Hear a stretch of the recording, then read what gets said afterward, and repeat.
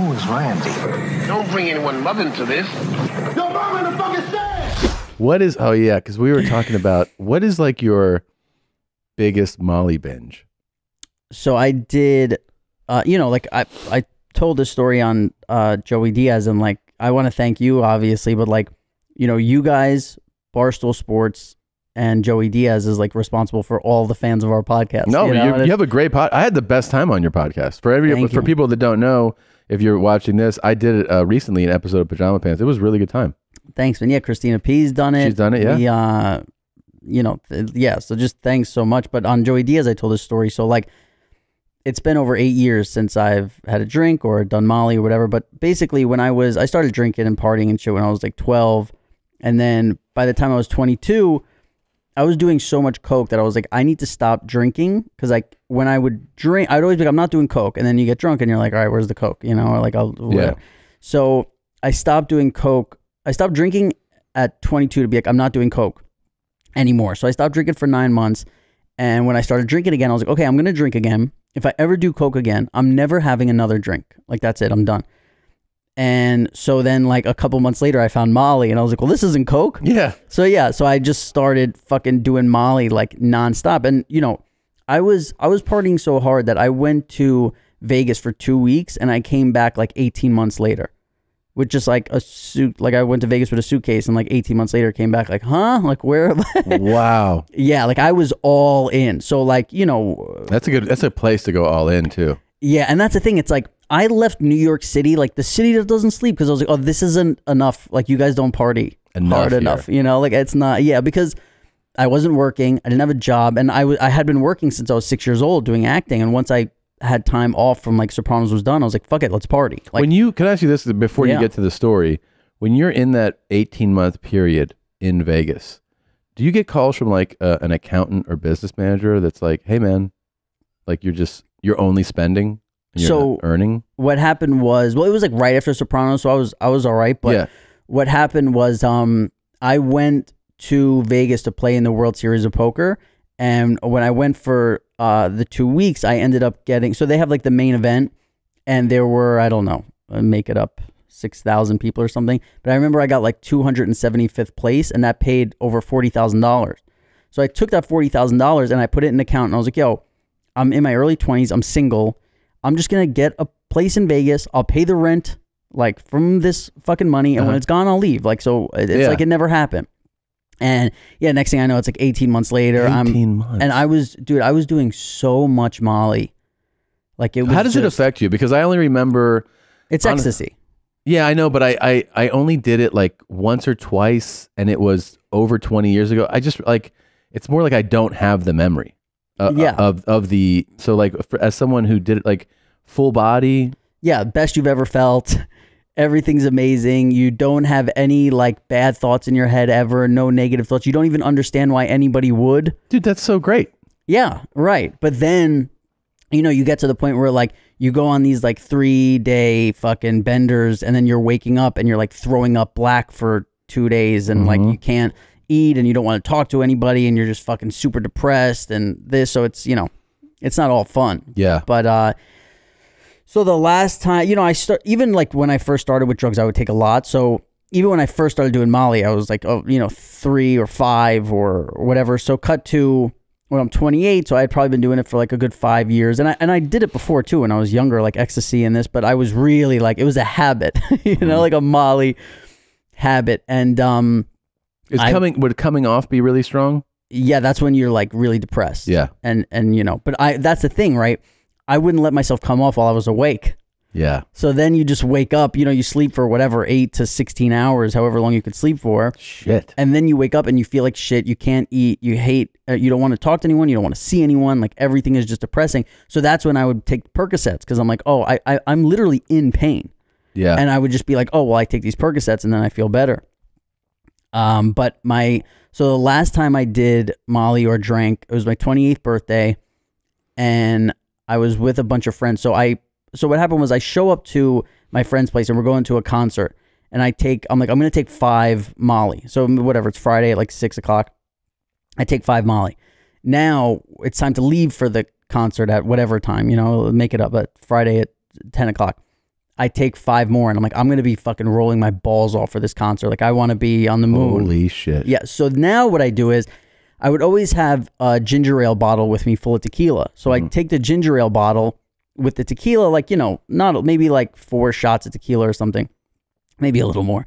And I crack 5 Molly in there. And I'm like, I could sip on this during the concert if it starts to go down, like my high starts to go down, or if we're somewhere after or whatever. So you're just fucking beaming right now, right? Oh, I'm on the, and it's my birthday, so like my friends are there to see me, and they walk in, they're hugging you, and they're like, "Oh, this is your you couldn't be like, you know, it's everything's amazing." So we're walking to Madison Square Garden, and we get to the front where like the security is, and I could not be in a better place. And I hear like, and by the way, like I'm not worried at all about people recognizing me because I look like I have like a scarf, sunglasses, like I'm all, you know, like I'm a maniac, and. Somebody goes, some like security or like cop even was like, "Hey," and like to me, and I was like, and your heart drops, and I'm like, "Oh fuck, this is it," like because you know you're thinking all crazy shit, but in that split second, I'm like, "Oh, it's all over," like I'm busted done. or whatever, and the guy goes, "You can't bring that in," and he points at the ginger ale with the fucking Molly on it, in it. So I was like, "Okay," and I was so relieved that I just fucking shot it back. So now I'm on 15 Molly, and I'm in Madison Square Garden, and I'm thanking people for coming to my birthday. Like literally telling people like, "Thank you for being here for me." And it's like, this is my thing. Yeah, it's a fucking concert at Madison Square Garden. So then 365. Yeah. All about living life 365, especially back in the day. You know? Yeah, dude.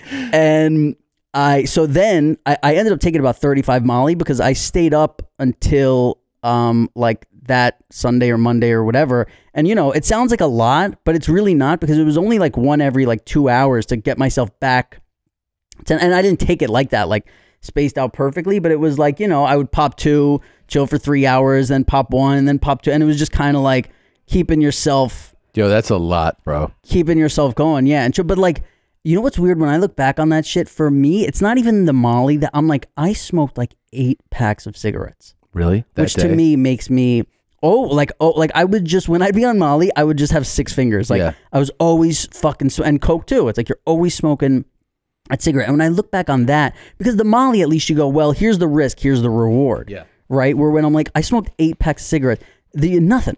Like, you get nothing. Like, you know, at the time it's fucking great or whatever. But like, I look back at the Molly and I go, you know, I'm happy I had those experiences and whatever, where I look back on the cigarettes and I go, man, those, I would have friends who would party with me and not do the same amount. I had a couple of friends who could, but there were a couple of friends who didn't smoke cigarettes. Their hangovers weren't even close to as bad as people who smoked cigarettes. Like cigarettes fuck you up. They fuck you up. Yeah. Yeah. I used to remember when I smoked for I'm such a fucking moron. I started smoking at 25, which I just think it's so dumb because everybody that I knew that smoked from like a teen, you know, and they're like, that's how I got hooked. I'm like, oh, I'm past that. I'm going to start now. But I started because I was a messenger here in LA, like when you message packages, and I was so depressed. I was like, I should start smoking to like deal with this. And it was such a fucking bummer. And then I started smoking around stand up. So I took what I started as, you know, doing this horrible job, which it was horrible. Yeah. And the pay was so fucking like one time they paid me for like after like a week and it was like less than $200. I was like, what the fuck is this? The guy goes, easy on the language. Okay. Like that's what he told me when I go, the fuck are you talking about, man? But so then I would smoke before and after sets. And I remember when I would go on the road and do it and then go home, they'd open your suitcase and the stink. Like the smell of the suitcase was just like, it would just smell rotten and dirty. But what I had lunch yesterday with a friend and that didn't know my ODing story. So I told the story and then it reminded me that I also, I went hardcore like a few months before that and blacked out completely, like lost time and everything. And it was a big warning, and I was like, nah. So, and I did it going to a concert too. I went to a Clint Black concert, a country singer, because the girl I was dating liked country, and her family, friends liked, so we went down, and I did GHB at this motherfucker's concert. Wow. And That's what it's meant for, I think. They had hired a driver to drive us because even though we were teens, like we were like junior, senior, it was like they didn't want us driving to the concert. And I think they didn't think we were going to be doing fucking drugs. They just were like, they're going to have a beer or something, So I remember that we're at this concert. And I'm like, I don't even like country music. Like doing the shots of it. And I probably did mix it with, was like always, even the drug dealers would tell you, like the people that you bought the drug, probably because they wanted to keep selling you drugs. They were like, don't drink when you take this shit. It was known to be like dangerous and possibly fatal. And I still would be like, yeah, I can have a little bit. And so I went to this concert. I may have sneaked the GHB, which is like, why it's an issue. Yeah, there was 2 other times that I blacked out horribly. So that was one time before I OD'd, I'm saying. One time was at the concert, and what happened was when we got in they had hired like somebody to drive us in like a Sprinter van or something, So I got in it to go back. And when I just woke up and we were back, and I remember my girlfriend being like, yo, like you were out. That was weird. And I was like, how long has it been? It had been like a couple hours, and I completely like blacked, and I hadn't drank a lot. I had just combined the two. Yeah. And then another time was bad. Another time I took a girl to a hotel. What'd you do, bud? And I was like, hey, you're about 120, right? And yeah, because it was great. It was great sexual drug. Yeah. It was like a full, like you're describing Molly. I mean, GHB was like that full body high. And like when you would come, your fucking eyeballs would come out of your asshole. Like it was just fucking insanely like intense. And we both did it, and we both blacked out and lost like a few hours. And I was like, that was a risky one. And we both were like, what time is it? What day is it? Like that was scary. I could tell Christina's never heard this story because she looks shocked. She does.